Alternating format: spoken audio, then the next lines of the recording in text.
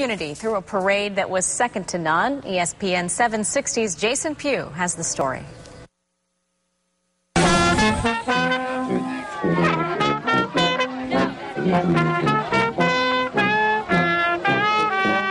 Plenty of residents at the Wycliffe Country Club were marching, riding, and singing along for the second annual golf cart parade. Over 60 golf carts were jazzed up for the extravaganza that has brought many families within this community together. Several years ago, I started thinking about, with all of our golf carts here that we've got, wouldn't it have been great if all the families got together to decorate it?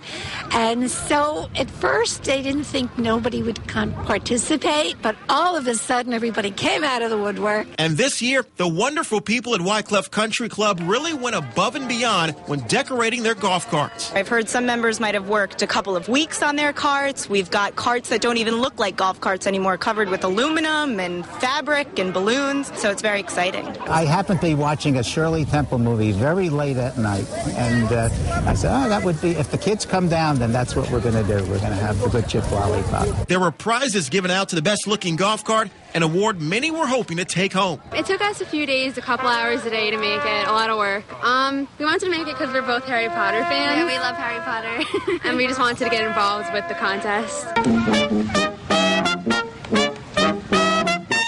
With another year of planning, imagine the golf carts we'll see at the next parade. I'm Jason Pugh reporting for ESPN 760 on WPTV News Channel 5.